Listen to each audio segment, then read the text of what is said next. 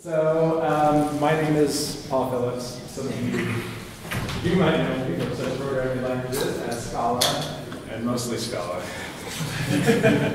And yeah, I guess all my slides are Scala because that's what this library is. It's Scala.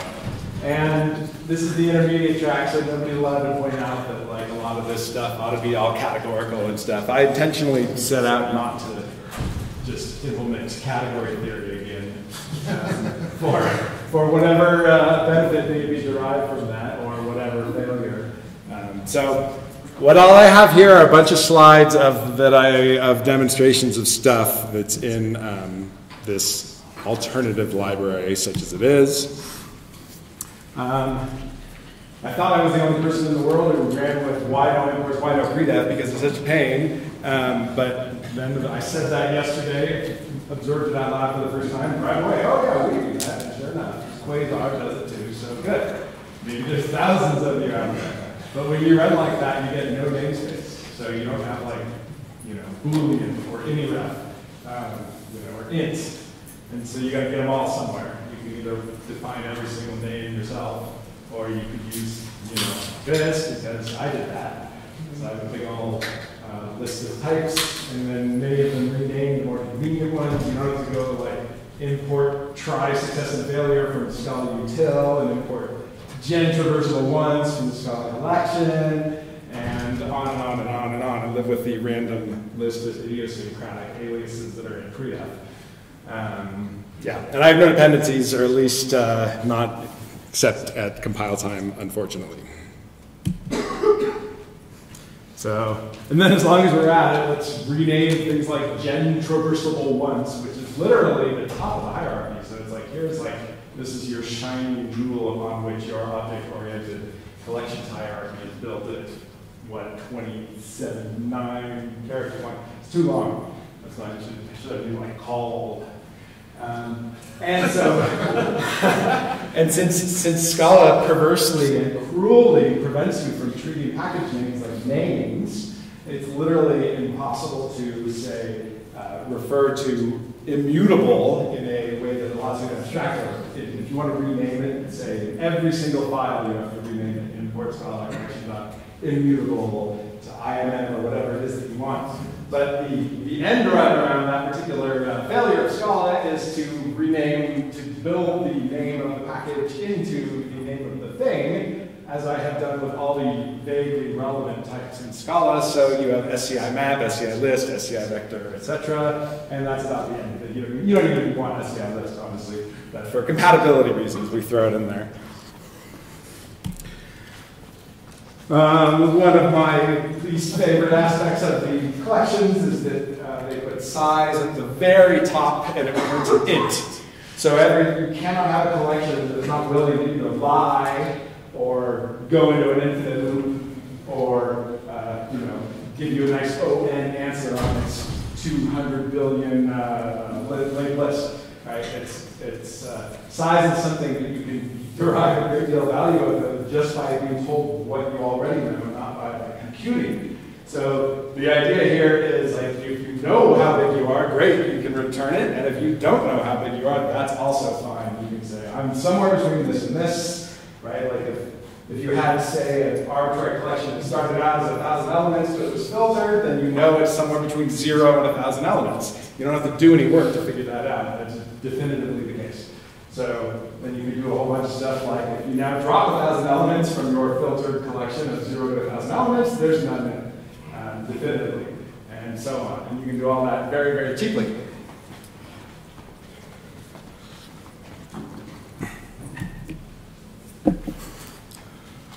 So solving VI versus Emacs since 2014, here we are. Not that anybody I know agitates for one-based indexing, except then you have languages cruising around and bringing it out of nowhere. Look, one-based indexing, that's what you've been waiting for. Nobody wants one-based indexing. But if you did want it, what we have here is either 0 or 1-based indexing at no cost, which is kind of cool. So there's a phantom type parameter there in the index, but it extends to eval, so that is compiled down to a naked long at the machine level. But at the actual level at which we program, it is either an nth, which is 1-based, or an index, which is zero-based.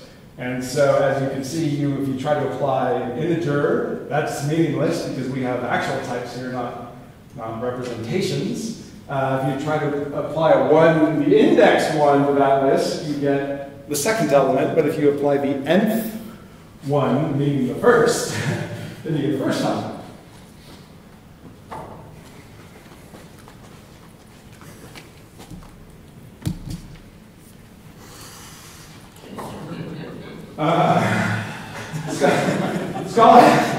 Scala Standard Library does have some type classes, but they are used either not at all within the actual library itself. So it's more like some student's idea of like, this would be a cool type class, right? The value of a library in principle is the way all the parts are like a cohesive whole. The left finger knows what the right hand is doing, whatever.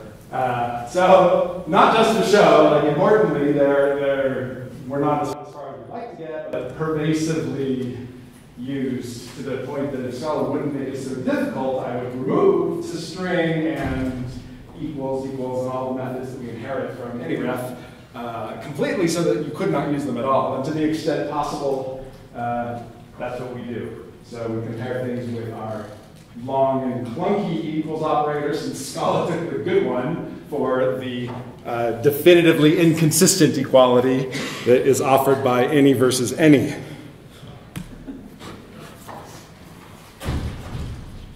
Now, whenever I mention empty, the category theorists start getting all like, tell me about the laws. And, I don't care about the laws. All I know is like 80% of the time, if I'm doing a fold or something, I'm always giving it the same thing. Like, here's your value, here's the base value. Stop making me do that, right? Like, if you can figure it out, you do it. And very quickly, this became like super handy. I'll probably remove all the methods like head or whatever that are, that can fail, and replace them with methods that are presently called things like zhead, which I guess is on the next slide. Which requires that type to have something that poses as the empty value for the failure case, yes? Yeah, so I guess maybe I was touching on that a little bit, but I guess your empties are not necessarily unique. If you have an empty index that's -1. They're certainly not unique in the general case, like the collections would give you a fresh one. For instance, this is also used for like building a Java list. If you ask for an empty Java list, it pops up a nuisance. It knows you're about to go and start mutating it, because that's how you build a Java list. It gives you a nice fresh one. So of course, an index, but by type is definitively unique. But no, they don't aspire to be unique. They aspire to be empty.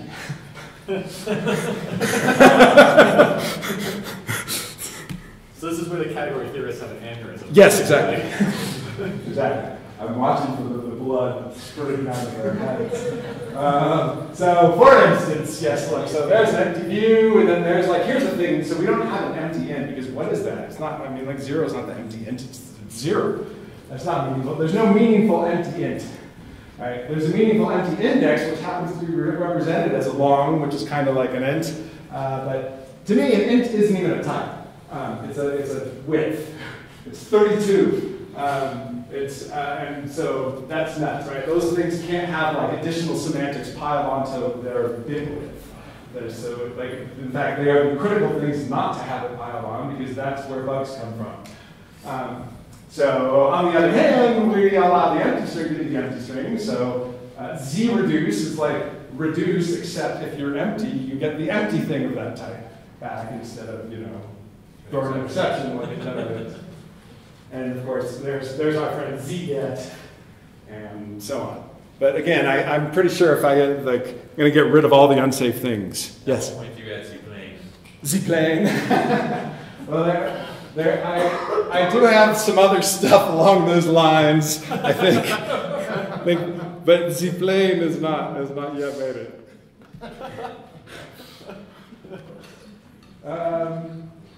So, because of the way the building and the making is handled, everything happens for free. Like, all the work is done for basically everything to happen.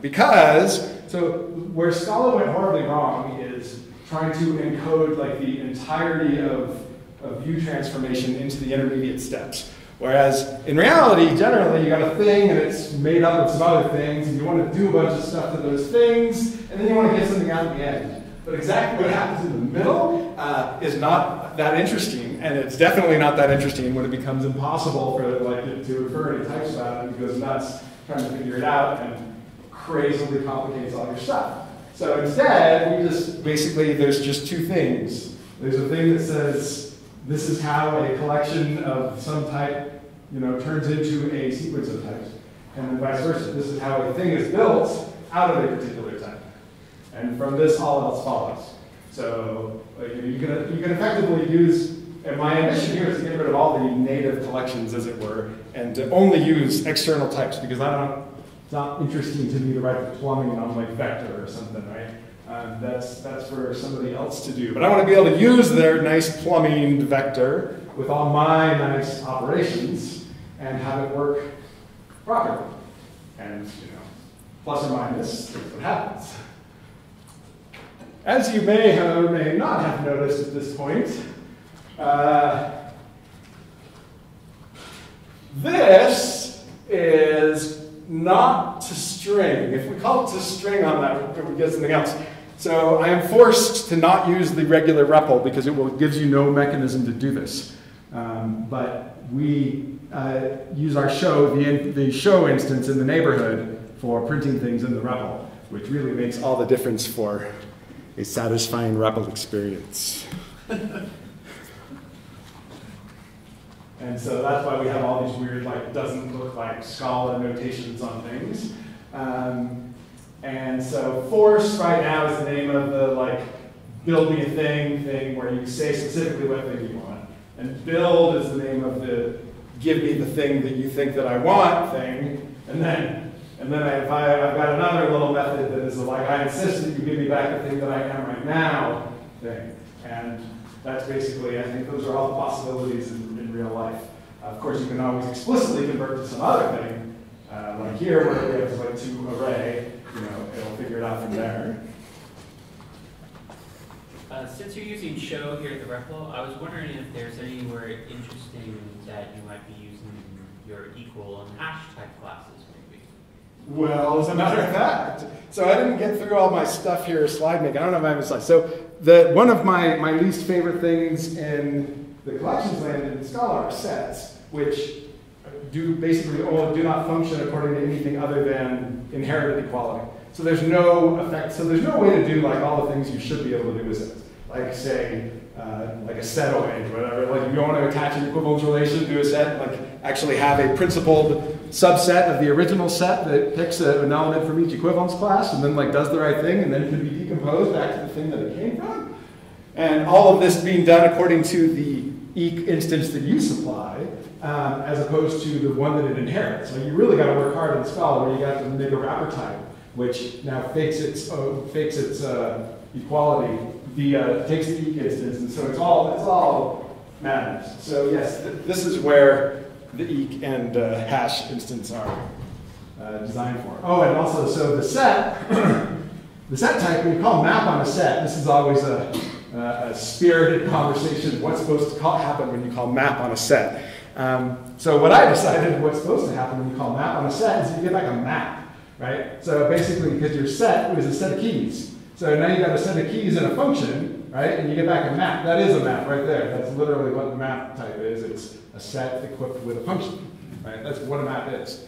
That's it. There's a separate function called map to set that then goes through the process of throwing away of values after, basically it converts it to a set after the map. So there's a lot of needlessly, oh, I'm sorry, yes. So with the map to set, you said that you have keys to values and that throws away the values. So something that throws away the keys? I have this set, I run a function on it, I just want the output. Well, yeah, if you call map to set, you effectively, it says, all right, let's build a set, fold, we're going to basically map fold the original set and lose our, you'll be passing, because you can't call map to set without giving an eq instance for the new type. Okay. Right? So, and then it will just, it's going to delay this, so you get back a view of a set that will be the set that you'll eventually get after calling the function on all the things in the set and then throwing away the duplicates according to the E instance. Oh, okay. So you can define it depending on your new type of how it behaves. Yeah, it's right. It's all, nothing happens without like some eq instance available that determines these things. And then in principle, so an eq and hash are decoupled so that you can have it like, because you really want a hash and an eq instance if you're going to be like doing stuff with sets. But on the other hand, where you only need an eq instance is stuff like contains. So contains on my view type requires an eq instance to say like, what do you mean by contains, right? Like what is the definition of like containing? And well, this is the definition of containing. So yeah. All right, so there's a bunch of needlessly not that intuitive, it annoys me after years that I still like have to think about when I call split act, which side that the act is going to fall to. Right? Like that's really aggravating, right? So I thought, like, how can we do this so that that's obvious, right? So I said split after seems obvious, right? If you have 1 to 20 split after a size of 10, I think that's pretty clear. You're going to get 10 on the left side, or if there are 10, of course, or fewer. If there's not, but I don't wonder whether the 10th element goes to the right. And there are a number of like little things like this. I really like, so grep is a good example of sort of the second order things that become possible after you have, say, pervasive show. Without pervasive show, that's just a nightmare bug situation waiting to happen. But if you actually have a principal, means of saying what it is to show something, then, that's kind of nifty. And I always find like those fence post situations where like I want to throw it away or I want to span and then also grab the one that matched, that caused the span to end. I just find these things happen a lot to me, so I have them. You guys want to ask some more questions before I go stare at my slides again? All right. If I look suspicious, it's because I am. All right, so this is another place with really good stuff. So Boolean algebras, Hayden algebras, I love them. As you will also hear tomorrow if you come to my talk in the morning, since that will figure centrally. And the best thing about this is that nothing's been put on function 1. So this little and here is finding the implicit Boolean algebra for function 1, and thereby imbuing these two function 1s with the binary operator that combines them. So anything with a Boolean algebra has and, or, and not, according to what's in the Boolean algebra. And yeah, I like that. So what is the Boolean algebra? Oh, so I'm sorry, let's see, do I have a slide trying? So Boolean algebra is the abstract algebra notion of the laws of Booleans. So it is effectively a type class with 5 methods. 1, 0, and, or, and not. So I know the characterization theorem of Boolean algebras. What's the dimension of the one you're implicitly using here? When you say dimension, can you? Every Boolean algebra is of the form 2 to the n for some n. So, well, yeah, but every Boolean algebra is of the form 2 to the n for some n. 2 being set true and false. Right. So, but as I understand it, like once it's a Boolean algebra, the interesting questions have stopped. Right. Until you get infinite, yes. Okay. There's also the Hayden algebra where we have more opportunity for interesting stuff. But the Boolean algebra just maps everything back into the set of A's or whatever it is built around.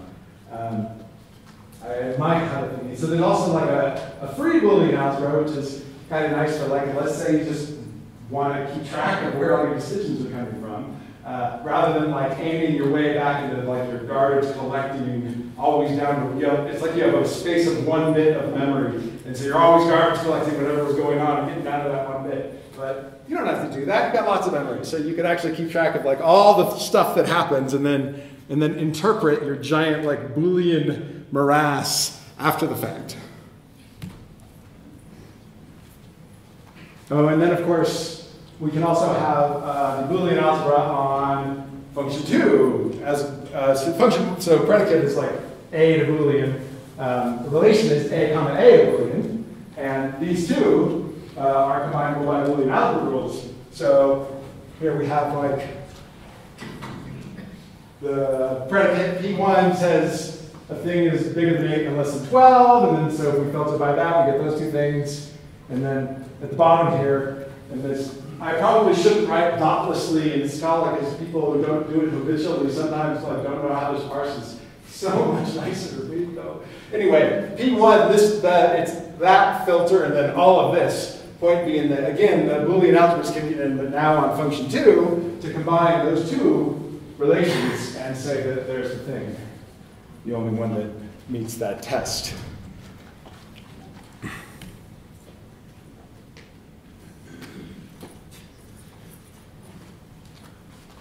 Sorry, I was just looking at that.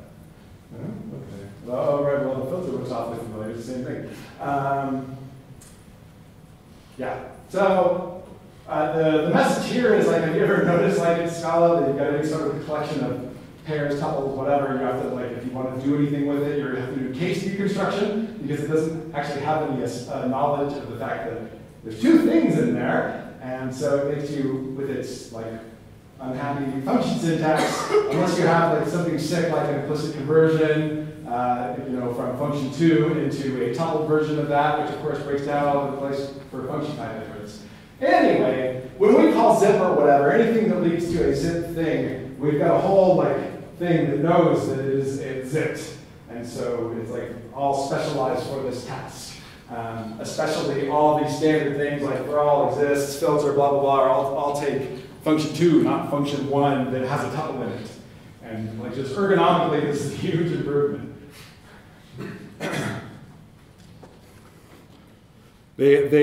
People like me who are annoyed by the smallest things are part of how progress happens, I swear. This is very similar to what like I did at GLL commentators for exactly the same reason. Because like doing case like x tilde y like all over the place is really annoying. Yes, it's very annoying. Indeed it is.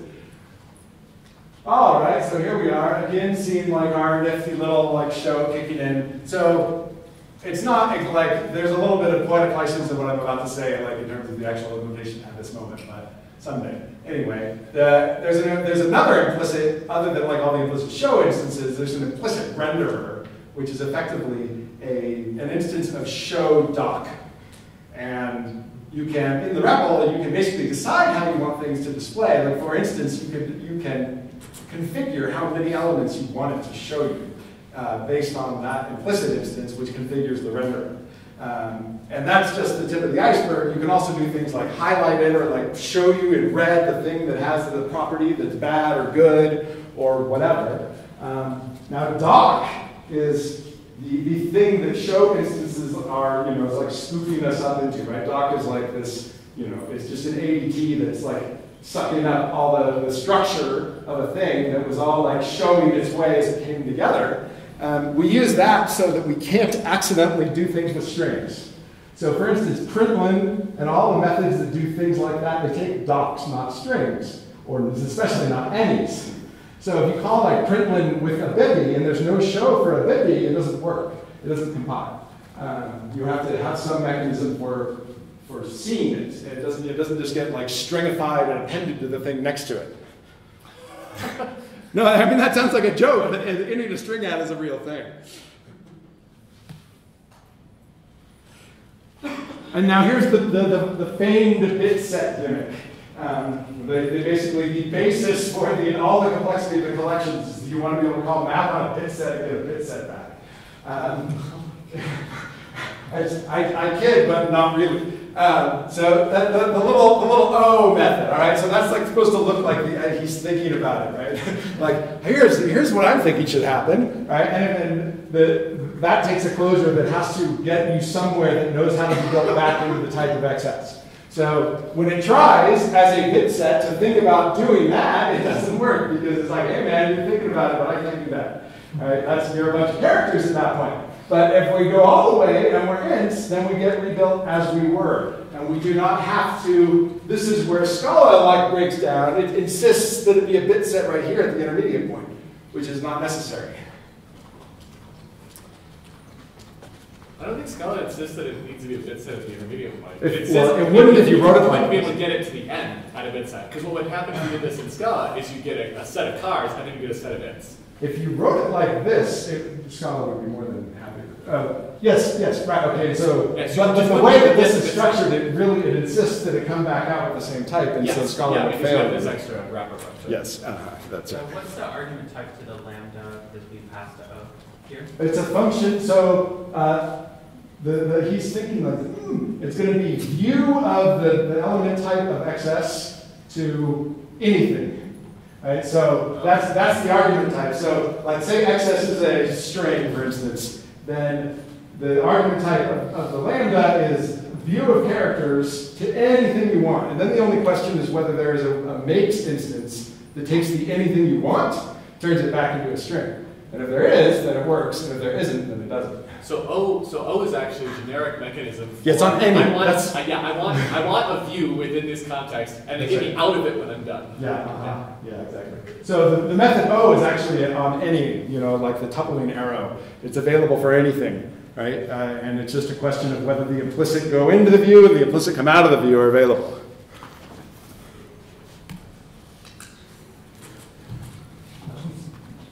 So I'm not even entirely sure how this works at all, but it's so we've got the infinite sequence of longs, infinite up to 2 to the 64, whatever, close enough to infinity, right? And what it's doing is it's repeatedly, it's recursively splitting, it's repeatedly partitioning the set of all longs into, it takes the head thing, and then the sliver of all the multiples of that thing, and then all the rest. So what that amounts to then is you keep getting prime numbers at the head of what's left, right? And then so it's like you're walking through all the numbers, and you start with 2, you take away all the evens, you put them, and you make that a row. Then you go to 3, and you take all those, and you make that a row. And so that makes a grid out of all the integers in the form of it. And so that's basically saying, like, that's what I want, and here it is. So this is really mostly just supposed to illustrate that it does that without, like, not trying to do it for every long before you can pull from both directions out of the grid. Right? So that requires a certain, like, tricky amount of laziness but for this to actually work. And when I say I'm not really sure how it works, I'm not joking. Because whenever I try to change this in any way, that's it. It's just frozen. So more work to be done here, but I like the test case. It keeps me very careful.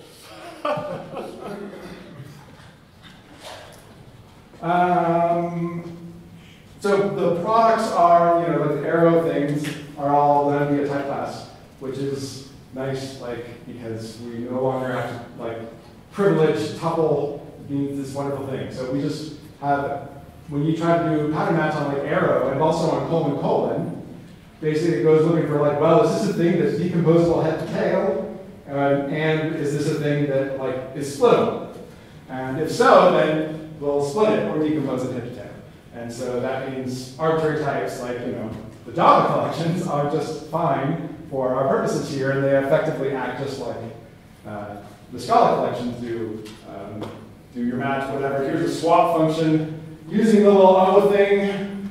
So that means in here we have a view of product int, and then whatever, and then what we happen to do with it is turn it back into product int, and we know how to build a Java map from that. And so when we come out the other side, this is great, here's Java.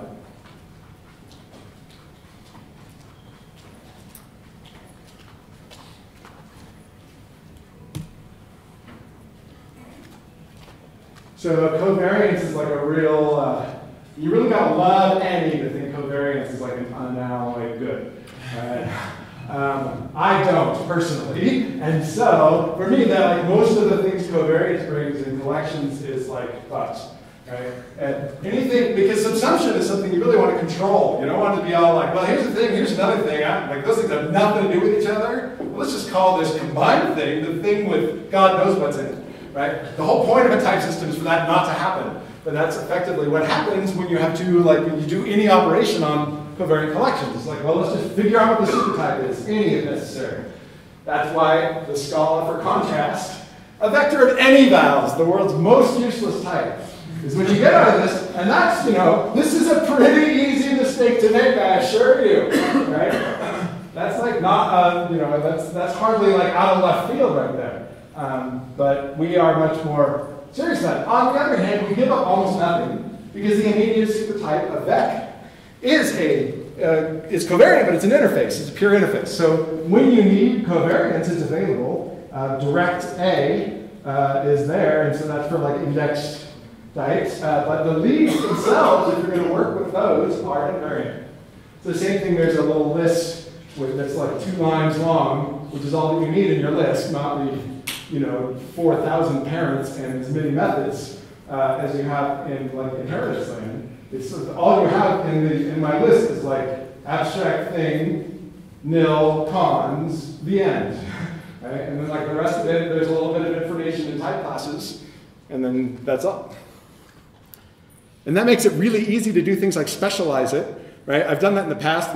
Nothing specialized right now, but because of the way everything is architected with like very, very shallow inheritance hierarchy, everything abstract basically till the end, and then almost nothing in the end, then it's very easy to specialize pervasively through stuff if you were so inclined. In Scala, you still effectively have no real specialized collections, and it's not nearly as cool as it could be. What's the type of colon plus where it's abstractly defined? It is a view of A's to a view of A's. So it's just a method on, and like this is not ideal for sure. I'm not sure what the right way to approach this. What you want to avoid is anybody trying to fold over something like that, right? Like, well, I'll just combine these things by calling colon plus 10,000 times, where I'm building up this like ridiculous viewy structure over this, right? But what's desperately missing is some form of linear type.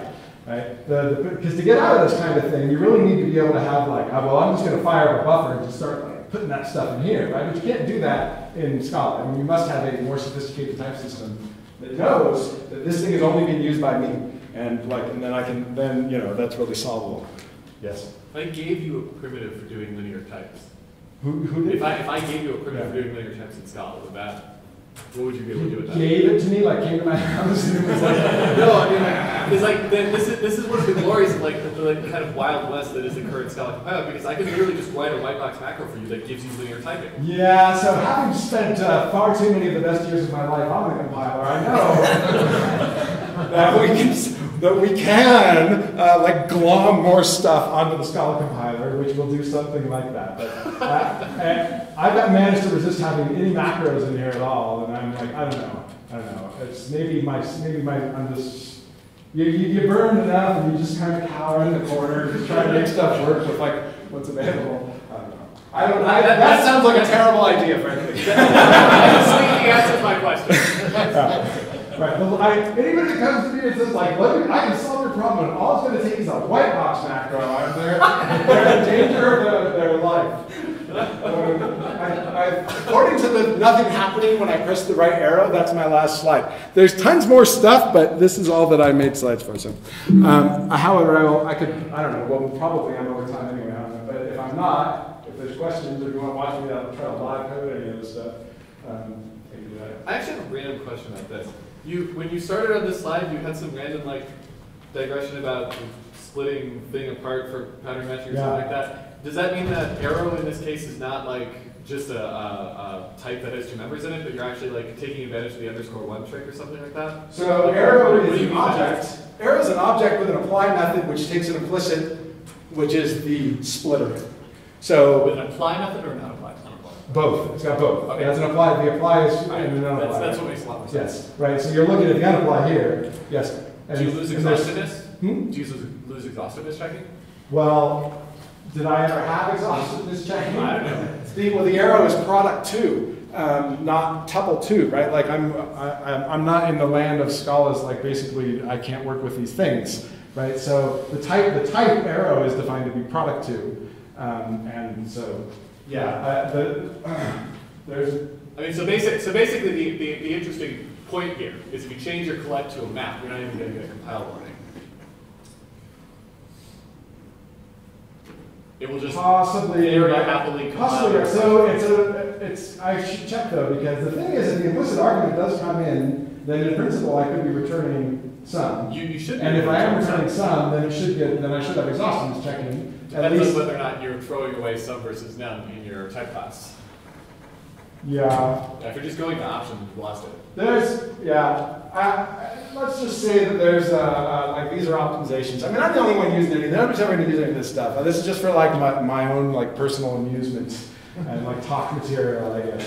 So I don't need this kind of exhaustiveness. Plus, I find Scala so dissatisfying in terms of exhaustiveness anyway that I'm no longer splitting hairs like that. Right? The fact that I can't do a simple enumeration that is like not going to Java really catch my eye. Yes. Are you still working on Suffuse, or will we hear about that tomorrow? Yeah, well, so like the reason I did all this work recently on this was so that I would have this for Suffuse.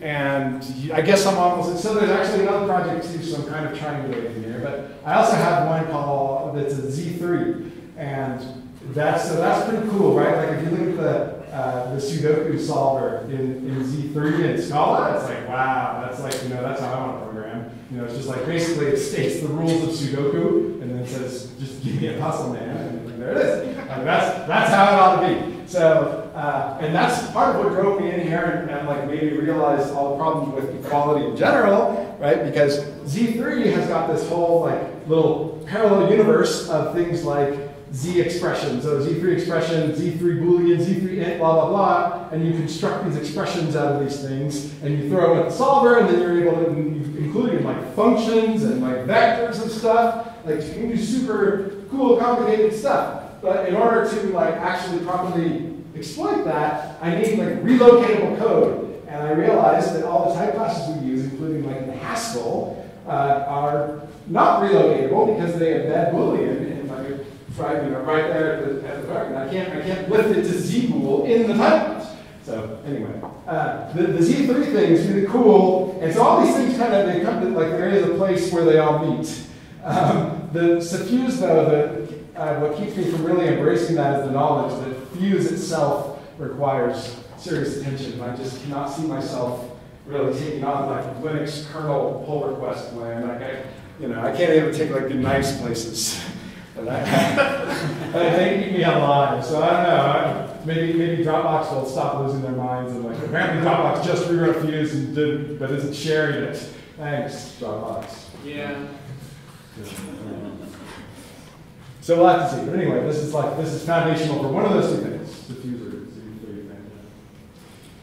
Anything else? Yes. So then for the Java map constructors where you're using the arrow tuple, is that then using that splitter Y essentially to turn into that tree or whatever? Yeah, that's right. So yeah, the only way anything ever happens is through either split or join or cleave. Actually, sometimes it's not called cleave anymore, but I guess I call it like a pair or something.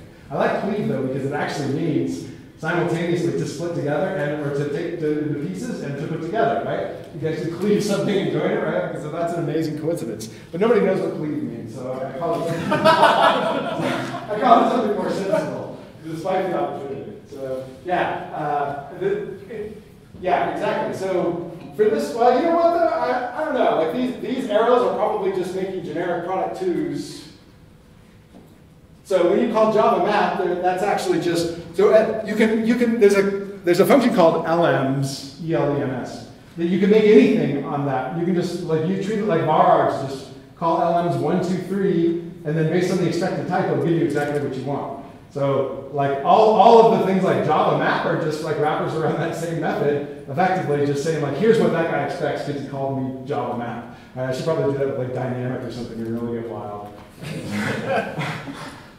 But yeah, like there's all of this proves though that like the type class approach is definitely works for there's just no reason that we could not be, because in all the places where you can feel the inefficiency of this, yeah, it's true. You get it all back in stuff like being able to specialize, being able to parallelize, and being able to fuse your operations and then only do it once. And like there's a bunch of places where you get enormous gains. So yes, there's there's inefficiency here and there, but you can see your spots and get rid of it. Whereas the big inefficiencies where you have this ridiculous, huge inheritance hierarchy are not fixable. There's nothing you can do.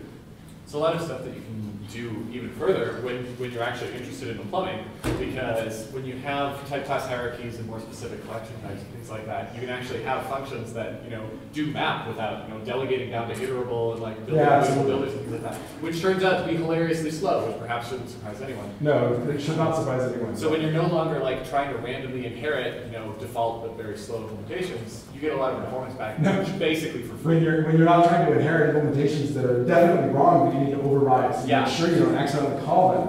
Yeah, see also invoke interface. Yeah. All right. Well, I don't know. I mean, I would talk until like they shot me or something. And so like somebody has to say you need to stop because another thing has to happen. All right, like because I don't know. So I'm like. Well, so they pushed back the keynotes. Do you have a talk after you in this room? I don't know. Yes. Oh, shapeless. I'm presenting. So somebody is sitting there quietly waiting for you to stop talking. Okay, thank you very much.